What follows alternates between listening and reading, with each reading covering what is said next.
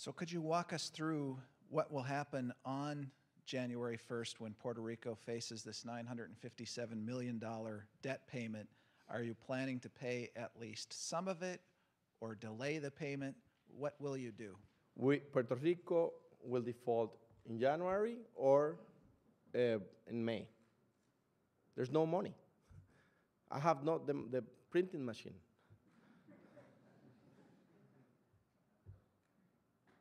There's no money. And the Constitution guarantees the people of Puerto Rico to provide essential services.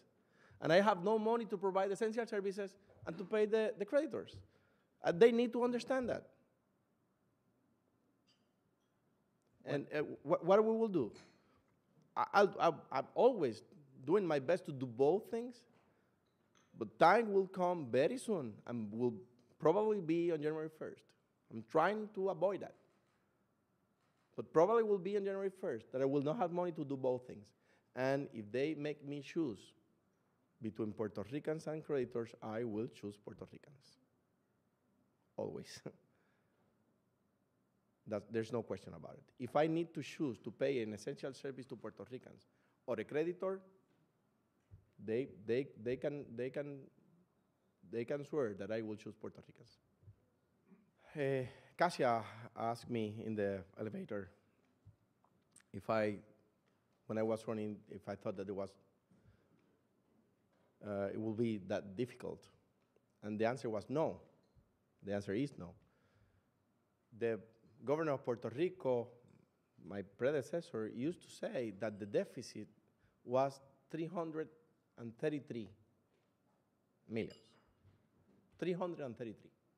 So I won. And during the transition process, we find out the deficit was 2,200 millions, $2.2 billion.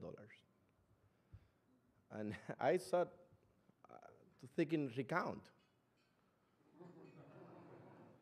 But in Puerto Rico, the law do not allow the winner to ask for a recount.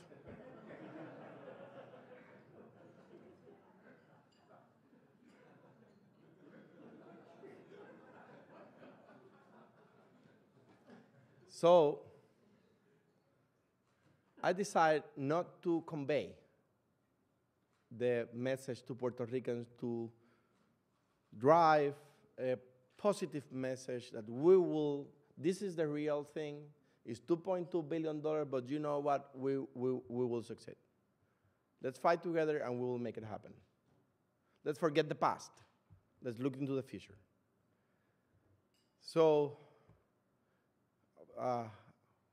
people claim, and I think they're right, that I means to communicate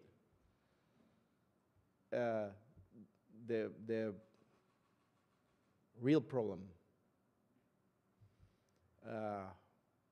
and to challenge the creditors and to challenge Congress earlier. And I think that's the main thing that I regret.